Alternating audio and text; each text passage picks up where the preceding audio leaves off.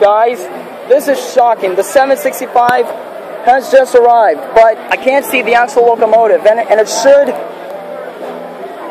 like, the train should start backing up now to let the people see the 765, this iconic Berkshire.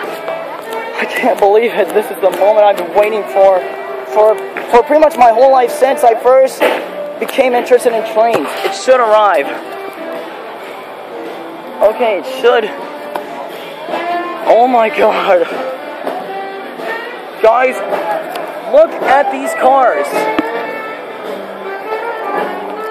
Guys, these are 1950s style cars from the Pennsylvania Railroad, which then merged with New York Central to become Penn Central, and then got taken over by Amtrak in the late 70s to the early and mid 1980s. So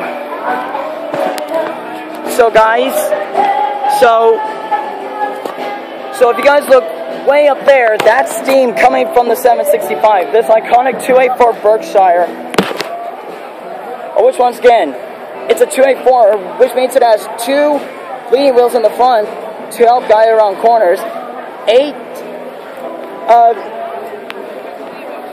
set of 8 69-inch drivers, and 4 train wheels in the back, which are used to support the weight of the cab and the firebox.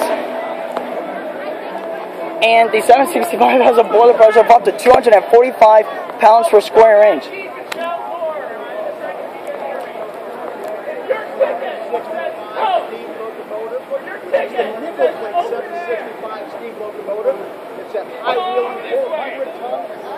It's your locomotive in the country, right here in Cobb Valley.